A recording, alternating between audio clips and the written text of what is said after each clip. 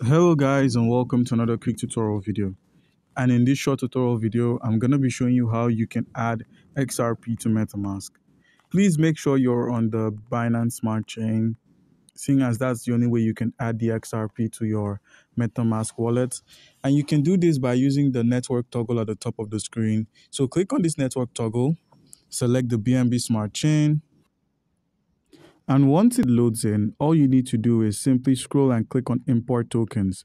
But if you already have the XRP, like by clicking on one new token found, if you already have the XRP, you can simply click on import. Otherwise, click on import tokens.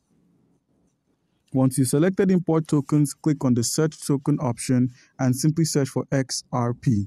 Now select the XRP token, scroll down and click on imports. And by doing this, our XRP token has been revealed. Here we go.